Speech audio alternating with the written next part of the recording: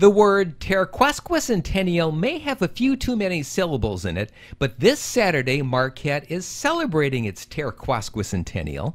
This Saturday, Marquette turns 175 years old. It was on July 6, 1849 that the schooner Algonquin pulled into a natural deep-water harbor around which several Anishinaabe villages were located, including one called Gitche-Nama-Zebing. Aboard the Algonquin were several members of the Marquette Forge and Iron Company, among them Amos Harlow, Edward Clark, and Robert Graveret, intent on building a community from which they could ship the iron ore that was being mined 10 miles to the west. They were greeted by a group of Ojibwa elders from those villages, including Charlie Kabagam, who would all prove vital to the future growth of the area.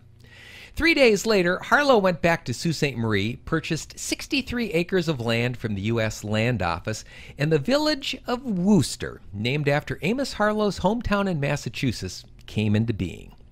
Later that summer, Harlow returned to the new town, where he and a young man in his employ, Peter White, set out to build a dock so that vessels would no longer have to moor at Ripley's Rock out in the lake.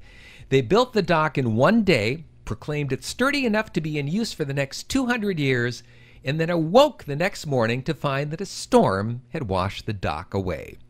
It would not be the last time the lake exerted its authority over the new community on its shore.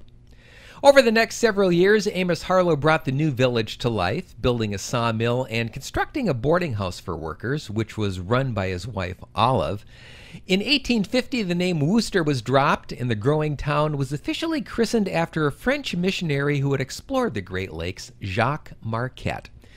In the almost 2 centuries since, Marquette has grown into a city of almost 25,000 inhabitants and has evolved from a port community to a city of education, medicine, and arts, with a dash of its original purpose, the shipping of iron ore, still being carried out.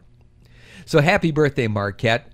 Enjoy your terquesquicentennial, and may you thrive for another 175 years.